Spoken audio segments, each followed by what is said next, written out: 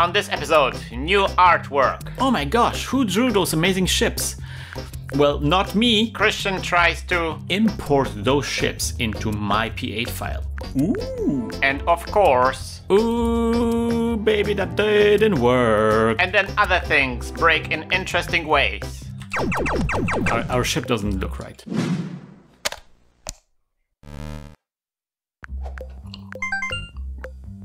Hi everybody, welcome. This is Christian from LazyDevs Academy and welcome to episode 18 of our tutorial on how to make a shmup in Pico-8. Basic shmup, simple shmup. And yet we are, or you know, we've been working for 18 episodes and we're still not quite there. There's still a ways to go, and I'm not I'm not paying attention to what I'm writing here. Okay, let us look at the shmup.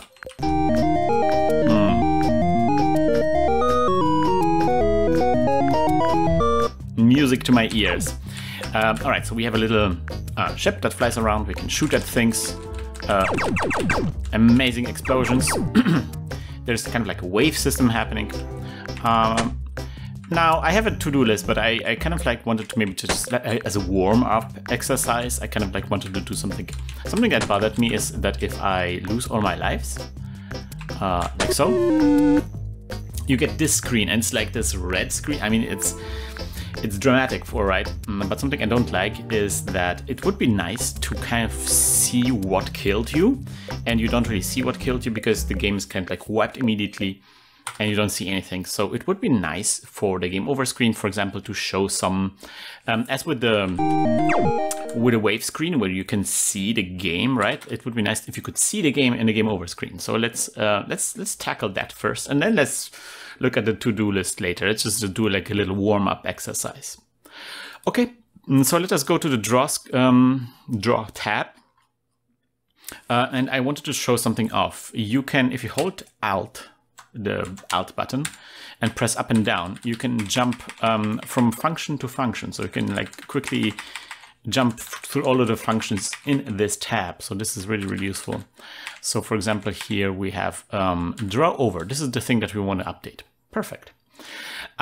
Something I wanted to use is the same thing that we used in the wave text in the mode that shows the next wave, where I just want to draw the game. I'm just, instead of clearing the screen, I will just draw the game, and then the game over stuff will be drawn on top of that. And in order to test that, I'm going to go in the 0 tab, and I'm going to set my lives to 1, so I die faster. Let's see. Yeah, see, that looks a lot better. That looks so much better. I can immediately see what hit me. The only problem is that I don't know. I liked how the explosion happened. You saw the animation of the particles. This is because we animate the particles in the draw function, so you kind of like the explosion wasn't frozen. You kind of like saw the explosion happening. That's cool. But something I don't like here is that the ship is blinking, because it seems like I still have a ship. I don't know. Maybe we can make the ship go away. Let's try to make the ship go away. This is going to be a draw function. When we're drawing the ship here, right?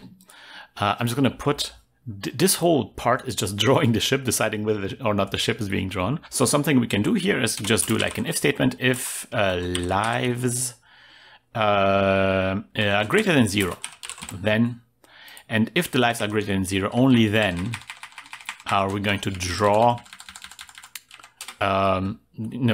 take care of drawing the ship and so forth. And if the lives fall down to 0 or below 0, then we're not going to draw any ship sprite. And let's see how that works. So here's the enemy. I'm going to get hit by the enemy. And see, that makes more sense to me because now the ship has really exploded and is no longer there anymore. And that kind of like, I don't know, that makes sense to me. Okay, that's good. That's good. Now, because we don't have the red background, maybe the game over is not dramatic enough. So let us make the game over a bit more dramatic by giving it a red color. I think that would be better. And I thought it was a bit too far to the right. Let's tweak this a little bit. 45. I think it's. I wanna put it there. It's difficult to center things. Maybe we're gonna create a function that centers the text for us. Yeah, but no, that makes sense.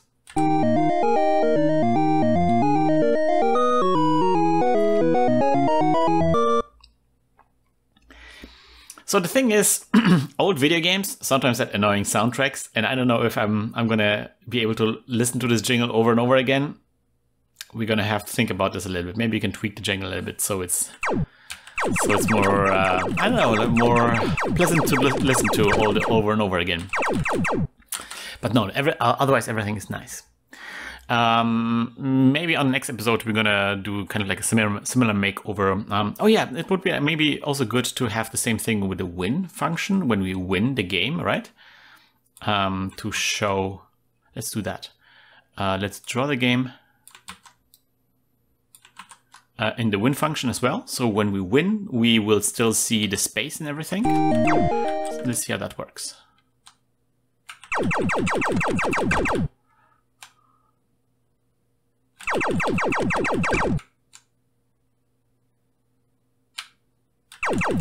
With number 3 and wait, number 4. Yeah, no, that I like that better. And then when we show the congratulations, then we can do it in a more pleasant color, maybe like in a 12 or so. So it looks nice. But yeah, it's just like, you know, we're going to take care of that later on because we might want to show this high score here as well. That's something we're going to deal later on with. And also, I don't like the start screen is something also that we might want to tweak a little bit. Maybe show a star background here. But yeah, that's something that let's just like, you know, let's just do like warm up, kind of like doing a makeover of one screen at the beginning of each episode, kind of like to slowly get there. You know, these are not necessary essential things, but you know, it's kind of like it makes the game feel more finished when you work on these things. And so sometimes it's worth investing a little bit of time to kind of like have this idea, this feeling that things are progressing. But this is not the thing I wanted to do today. Today, I wanted to do, let's get multiple enemies in here. That's something I wanted to do. One of the Doggie Zones was to get more enemies in here, and alas, I didn't do it. Haha, but I did prepare something. Okay, so check this out. I have my Pico-8 window here on my desktop, and I have this little PNG here. I'm gonna open this PNG. I'm gonna scale this a little bit. I'm gonna zoom in so what you see. Oh, you see, there's a whole bunch of ships. Oh my gosh, who drew those amazing ships? Well, not me. Those were the beautiful people from the Discord. So some time ago, when I was like recording these or about to record some of the early episodes, I asked people to donate ships, donate ship design, enemy designs to the Shmup tutorial, and a lot of people from the Discord did. And this is kind of like a selection of some of the things that were donated. I think they're really, really pretty. I even have a legend, so you know who did what. And some of the texts here might not be completely up to date, but you know, just so you know who is responsible for which ship. I have my favorites here, I have to admit. But yeah, these are like the people responsible for all those beautiful ships here. Thank you so much for donating the ships. And there is even more. If you go to the Discord, there's still more people donating more ships. I especially saw there's one person missing, and it's Mike Sta. And he or they were working on their own shmups. And they actually donated like whole sprite sheets from their previous shmups they were working on. So yeah, there's a lot more resources to grab in the Shmup Discord if you want to check those out. For now, you can use all of these ships that I will be using today. I will now import those ships into my P8 file. Ooh. All right, so here's how this works. I have this little ships little image prepared here. I'm gonna go to page number 2 here, and let's see how that works. I'm just gonna drag and drop it in here in the top left corner here. Bam. Ooh, baby, that didn't work. That didn't quite work. Let's try this again. Let's undo this.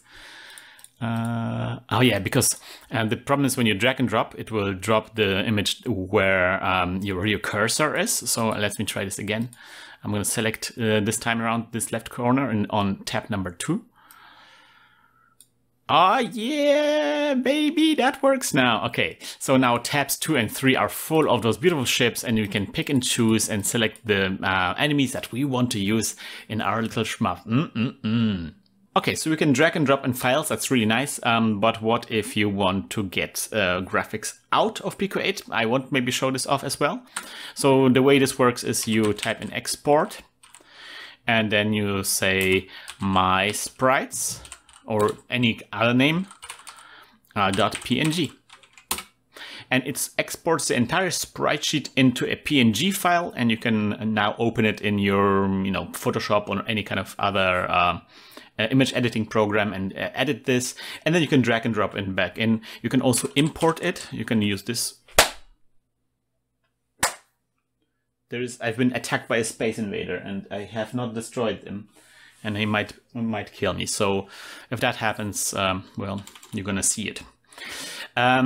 So you can then go import my sprites .png, and that will import. That will basically do the same thing as drag and drop, but with a file that you have in your folder. Now, like again, as a reminder, you can always type in folder, and that will open like the window of where all your files or your Pico-8 files are. And this is my Shmup P8 file, and this is my sprites PNG file. And if I double click on this, you can see my entire sprite sheet. It's very tiny, but you can see my entire sprite sheet as a PNG file. And I can open this in Photoshop or as Sprite or any kind of program, external program that's maybe more powerful at editing pixel data. And yeah, you can do shenanigans there, or maybe you can share sprite sheets with people, whatever you want. Okay, so this is kind of like an overview, general, maybe a bit chaotic overview here, but of how to import data, how to import images into Pico-8, and how to export them as well. And yeah, here's Christian from the future with a short addition. So if you are using the Pico-8 educational version, that one that runs in the browser, then sadly I have bad news. None of these things that I've shown you will work. So you cannot just drag and drop an image file into the educational version. That won't work at all. And you cannot export or import PNG files from the educational version. Sadly, that's kind of like a big limitation of the educational version. In order to benefit from all those features, you have to purchase the downloadable version of Pico-8. The only option that is left for you if you're using the educational version is to just copy the sprites, pixel by pixel, basically redraw them, or just draw your own sprites. All right, so now that we have this huge selection of beautiful ships, now this is really difficult now because I have to like choose now. I have to pick ships that I want to be using.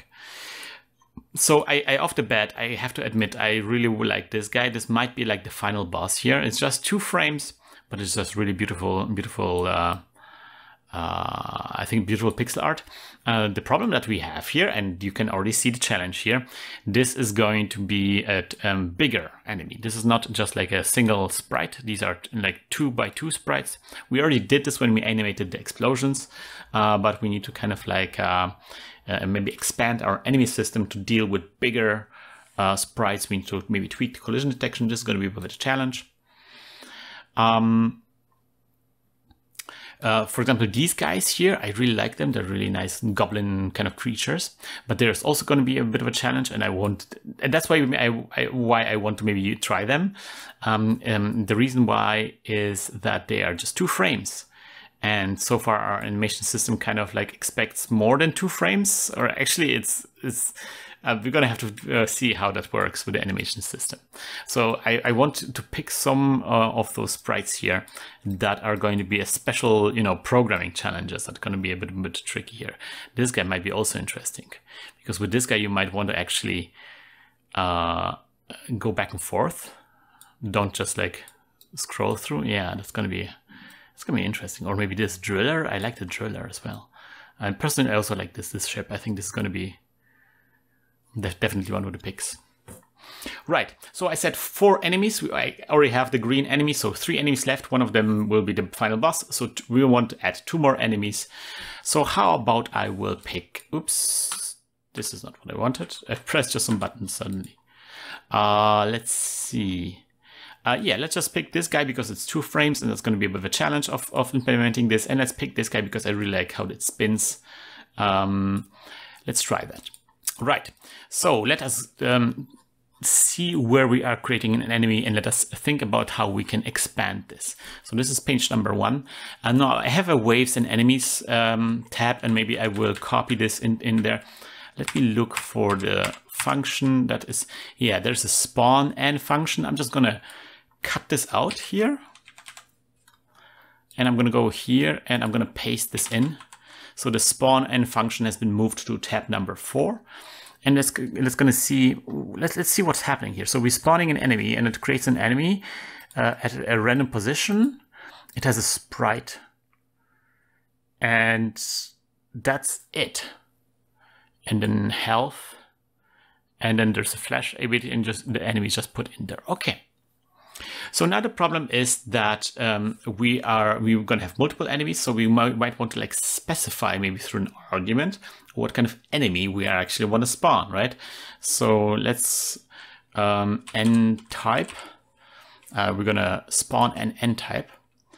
And now, with a lot of the things are actually maybe things that are going to stay around.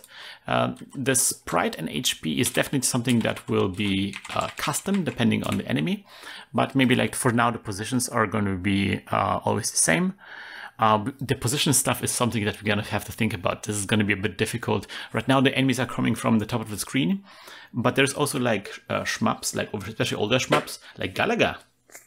Where the enemies are kind of like arranged in rows and you shoot at them, right? And maybe that would be better. I am not exactly sure how we're going to deal with this. This is a general question mark right now. And the flash is definitely something that I want to keep around on 0. That's like set up this flashing ability. Right. So what we're going to do with the n type is something like if n type equals, and this is going to be really stupid. If this is 1, then... Actually, let's do something like if n type equals nil or n type equals 1. So this is going to be any number 1 because we're spawning an enemy.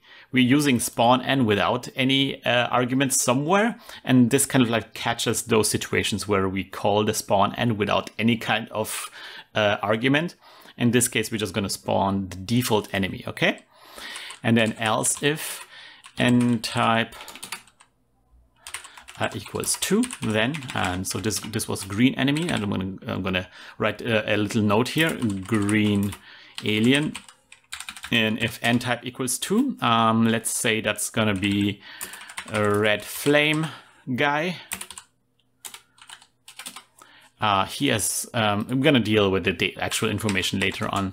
If n type equals 3, and that's gonna be spinning ship. And if n type equals 4, that is going to be a boss. Right? Okay, so let us take care of the sprite and the HP first, and then we're going to think about the things later on. So let's just copy and paste all the information over. Now, right now, we're just going to assume all of these will have 5 HP. We're not going to experiment with the HP yet. But yeah, this is the flamey guy here, and the sprite is 148. So here, the red flame guy, we're going to set the sprite to 148.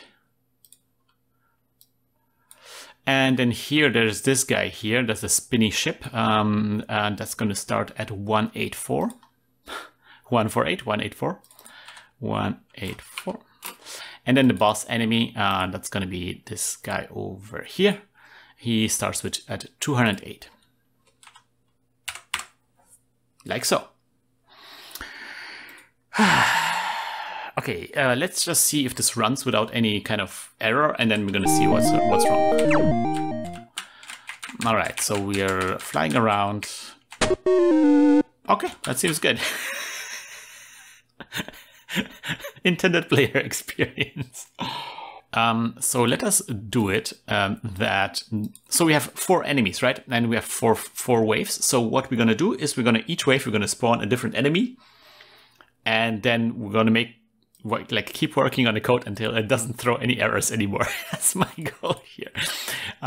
Generally, as you guys, I'm kind of like not really sure, what the next step is. There's a lot of things that we have to do. And it's very easy to be like, oh man, I don't even know where to go here, right? There's so many things on the list. I'm overwhelmed. But I think it's good to pick something that you can do right now. And I just want to have a second enemy. I just want to have this red weird guy on the screen. So this is going to be like a good next step. And then you do the next step afterwards. And eventually those steps will finish the game. Right. So waves and enemies. Here's when we do the waves, right? Here's where we're spawning the enemies, right? Spawn wave. Okay, that's good. I see it. Right, so we're gonna go if wave equals 1, then we are going to spawn enemy number 1. Else, if wave equals 2, then we're gonna spawn N2. That's gonna be the green guy. No, that's gonna be the flamey guy. And then actually we can already spawn all the other enemies as well. So that's going to be the spinny ship, and that's going to be the boss. Yeah. Okay, no.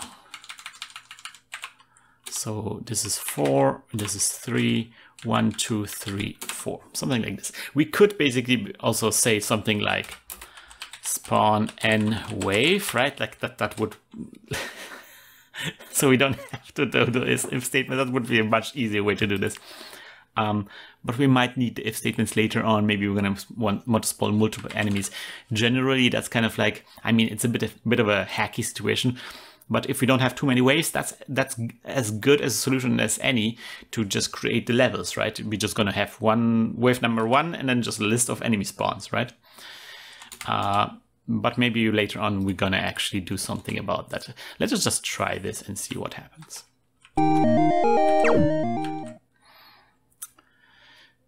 All right, it didn't work. That's good. Okay, SPR. It tried to spawn an enemy, but the enemy didn't have an SPR. Didn't have a sprite. Ah, I can already see that problem. I made a typo here. It says here n-utp. That should be n-type. Let's try that now. Okay. Bam. First wave done. Now it didn't spawn my fiery guy. Or maybe it did. I think it did. Yeah, here. See, if the sprite is greater than 25, we reset it to 21. So I think with all of our new enemies, they have definitely sprites that are greater than 25. So the animation, the way we set up the animation, actually resets them all to the green guys. I'm going to turn off, I'm going to quote this all out, because I want to turn off the entire animation system right now. Jesus, this Space Invader is going to be a bit of a difficulty here. Alright, so now the enemies are not animated, but that's okay. That's the red guy. And that's the spinny ship. And that's the boss. Ah, yeah, boy! Hey. All right, so let us think about how are we going to do the animation. So I had some different ideas. One idea would be to be like, okay, like we have SPR, we got a starting sprite, and then we just gonna increase the sprite number until it reaches kind of like we're going to have second properties telling like, okay, this is the last sprite of the animation. And when the last sprite of the animation is reached, you just rewind to the beginning sprite, right? That would work in most cases. The only problem I have is with the boss enemy. The boss enemy kind of has like these two sprites and they're not consecutive, right? So it wants to go from 208 to 210. It kind of like skips. It skips a sprite, and so therefore we cannot use kind of like this technique where we just keep adding something to the sprite number. We kind of have to maybe do a little bit more elaborate setup here for the animation. Something that we did previously, I don't know if you remember, we definitely did. Where did we do this? Well, we did this definitely in Explosion, where we had like the sprite-based explosion. You remember that? We had like a little array, and that array had a list of all the different frames in the animation. And that's maybe something I want to be actually doing right now. So let's try that. So here, when we have the alien here, we're just going to go something like my_n.ani. That's going to be animation, and this property will receive a array. We can put an array in a property of an object, which is like, if you think about it, we have an array of objects, of enemies, and then inside there's going to be one enemy that's an object. And inside that object, there's going to be multiple properties. And one of the properties will be also an array, right? You can, and then those arrays could contain more objects. Like you can just, you can create quite a labyrinth, a rabbit hole of you know, nested arrays and objects. That's definitely something I can pull off. For now, I just want to have like this little Ani property and for my enemy. And that Ani property will just list a bunch of frames for that enemy's animation. So there's going to be 21, 22, 23, 24. 21, 22, 23, 24. Okay. Now we're going to do the same with the flamey guy, but the flamey guy will have only two entries in his array. It's going to be 148 and 149. 148, 149. Now, the spinning ship will have 184, 185, all the way until 87. So 184, right? 185, 186, 187. And then, and that's why we're doing this, the boss will also have an animation that will be just like 2 frames. And now this allows us to skip frames. And it's like, okay, wow, we just like for this one exception from this one boss exception, we set up this whole complicated animation system. But I think that kind of animation system is maybe also good in general because it allows us to have more control over the animation. And it's something that we can also do with this kind of system is also we can like rewind animations as well. We can go back and forth. That's something that we cannot do if we rely on the animation being, you know, like in sequence on the sprite sheet. Right. So what we do want to do, we want to try 208 and 210.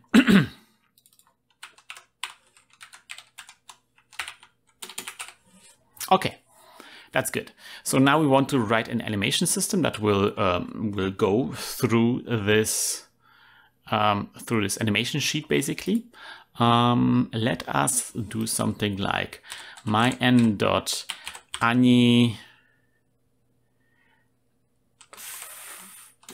frame, and then we're going to set it to 1. And then in the update function here where we are animating, we're going to do something like my_n.ani_frame plus equals 0.4. That's a similar thing that we did here. And then we're gonna go my_n.spr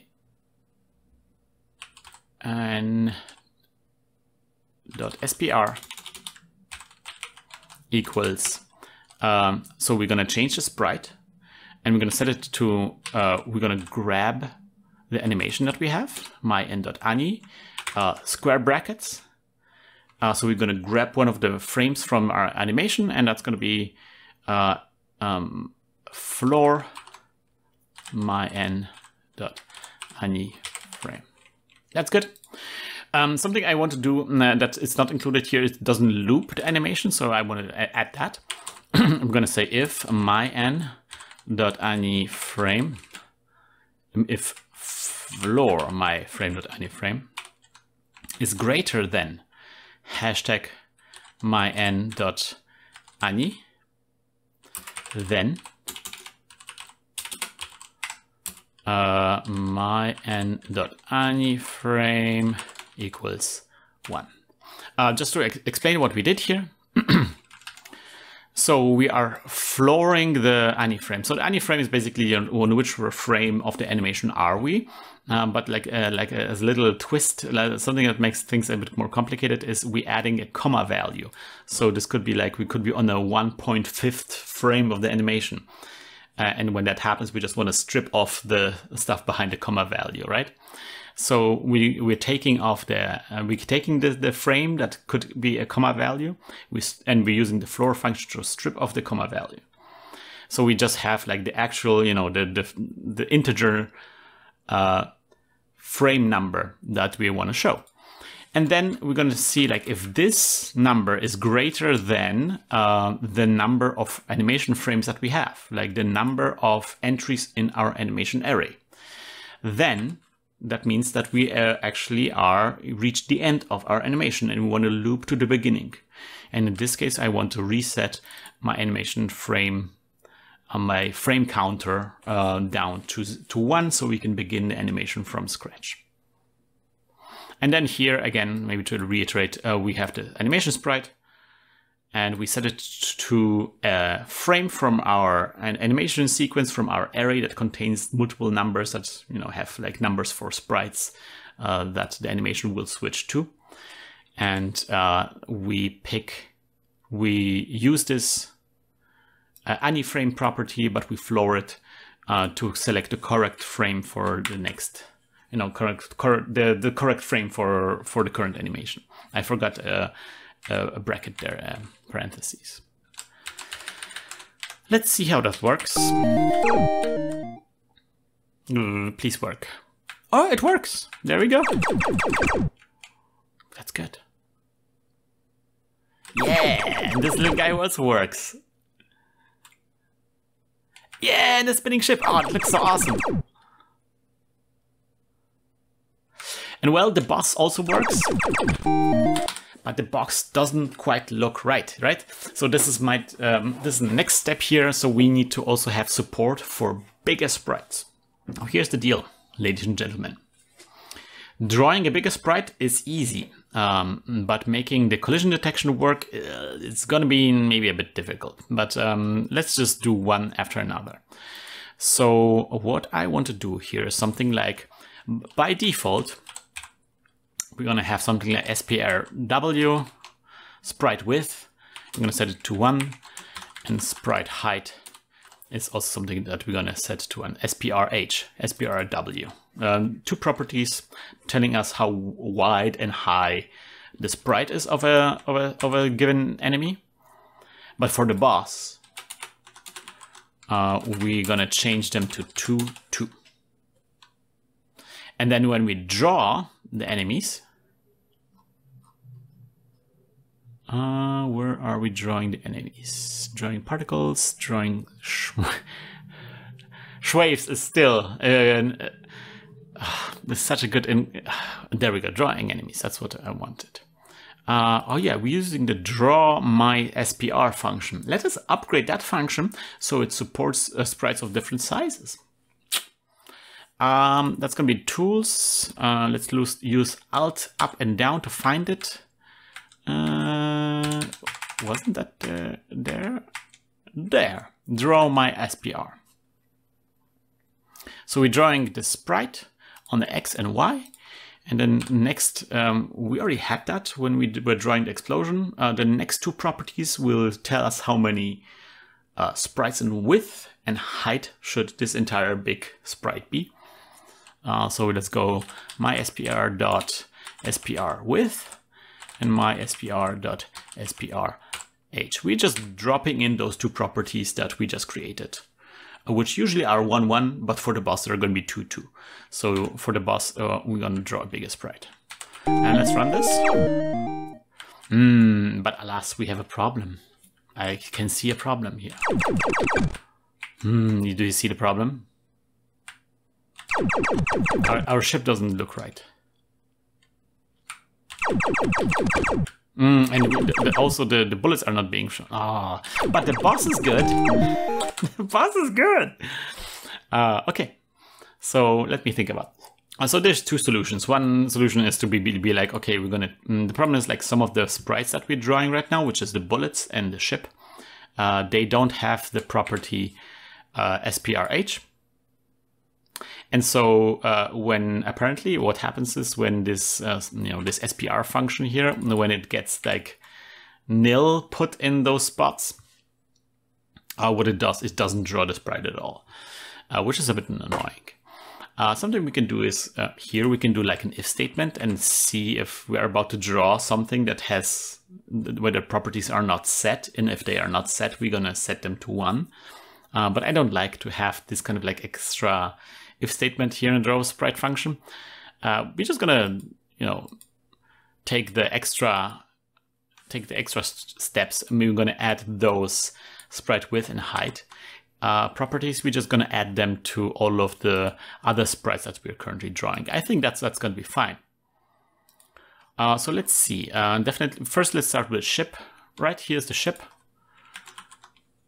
And let's just add sprite width and height to the ship. Let's set it to 1 though. And then another thing is an update function is where we're spawning the bullets. Right here. And let's just add sprite width and height to the bullets. And you can see how this works, right? You have one dude that is where something is different, where suddenly we're drawing a bigger sprite.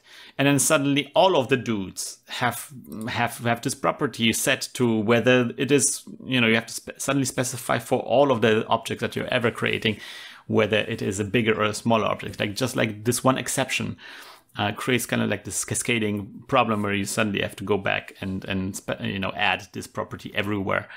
It's a bit annoying thing, but we'll survive. Right, so we can see our ship. We can see a little green guy. We exploded them. That's the red guy. And that's the spinning ship now. Yeah, baby. And that's the boss. Yeah. So you can see a little bit the problem with the boss. The problem with the boss is the collision detection of the boss doesn't quite work out. So this is going to be a problem. We're going to have to maybe expand the collision detection a little bit so the boss reacts correctly. We're going to have to touch our very complicated collision detection function. So it supports maybe things that are bigger and things that are smaller. But maybe that's good, because maybe it allows us to also have like, I already thought about this, like if the enemies are shooting bullets at us, maybe the bullets should be a bit smaller. So that would be nice, maybe if we can expand this collision function to do that. Let us go through our update function to our to-do list and see what's happening. Okay, we do definitely have multiple enemies. We're gonna expand this even more enemies. Maybe 4 enemies are not enough. I think we're gonna have more.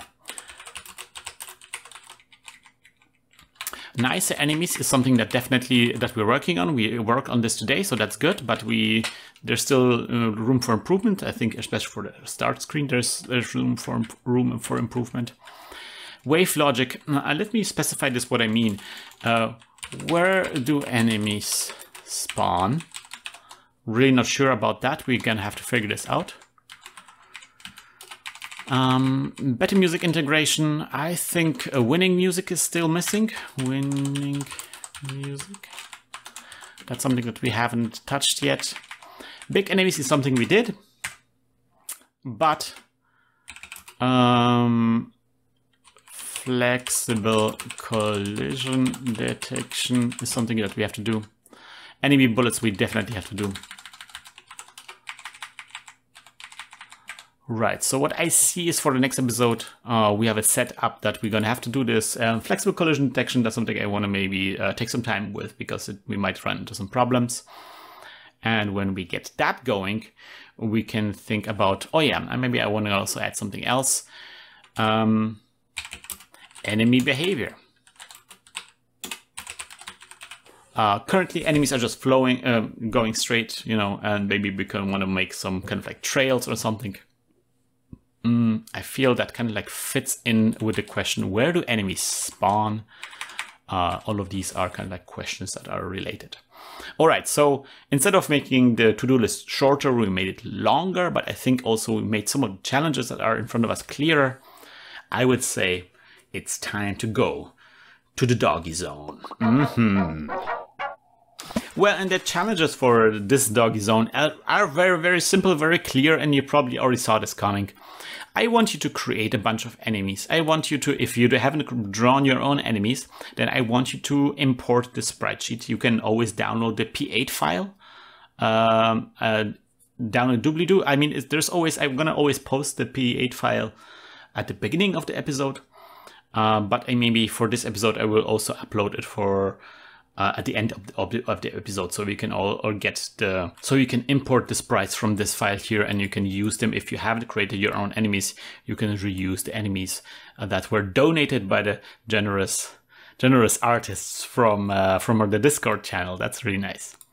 So the challenge is going to be pick a few of them and make them alive. Give them life. Go through the process yourself of actually adapting some of those characters. Pick ones that you like, draw ones that you like. I want you to go through this process of creating enemies. And then next, the big challenge, of course, is going to be tweaking the collision detection. But hey, again, maybe that's a challenge for you. Can you make it so that the collision detection with the boss enemies, that they work with the bigger sprites as well? Can you tweak this collision function so it works with bigger sprites? That's going to be a challenge for you as well for the Doggie Zone. We're going to tackle this next episode, but maybe you can figure it out yourself. And this is it, guys. This is this episode. At this point, big shout out and big thank you for the people at Coffee, for the supporters at Coffee who made this show possible. That's right, this video series has been made possible through the generous support of my viewers on Coffee. Thank you so much. And if you aren't a supporter yet, check out coffee.com/lazydevs. That's right, ladies and gentlemen, we are approaching the end of this phase 1 of the tutorial. This little shmup is coming together, but I really probably will have to sit down myself and kind of figure out exactly, you know, if we're gonna have enemies fly in, or maybe if it's better to set them up as in Space Invaders. Maybe you have some requests yourself, maybe post in the comment sections. What do you think, in which direction this shmup should go?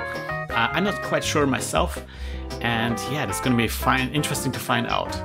See you on the next episode, guys. Bye bye.